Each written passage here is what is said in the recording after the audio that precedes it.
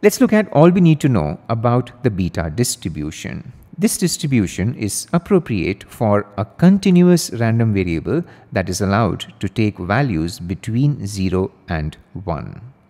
If my random variable y follows the beta distribution, it means that there are two parameters alpha and beta which collectively determine the expected value of y and the variance of y. If I set alpha to be equal to beta, my beta distribution will be symmetric and its expected value is equal to half. Now let's do this. Let's look at a number of cases wherein different choices of the values of alpha and beta result in different shapes for the beta distribution. Case 1 is when I set alpha and beta both to be equal to 1 over 4. That means a value less than 1. In this case, my beta distribution places a higher probability weight near the extreme values of 0 and 1. If I set alpha and beta both to be equal to 1, my beta distribution simplifies to the standard uniform distribution.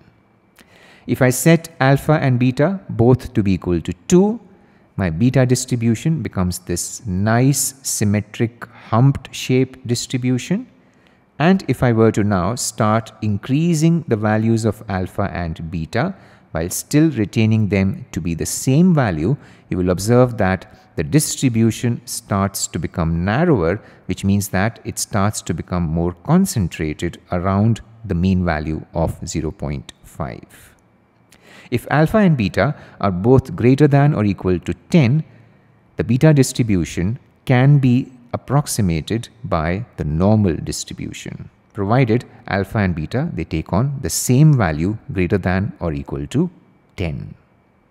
Lastly, if alpha and beta are set to different values, let's say alpha being greater than beta, both being greater than 1, in this situation, the probability weight of my distribution shifts towards the right, towards the extreme value of 1, which creates a long left tail and makes my beta distribution negatively skewed.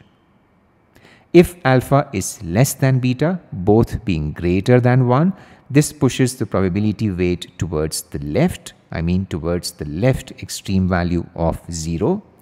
This creates a long right tail and this makes my distribution positively skewed.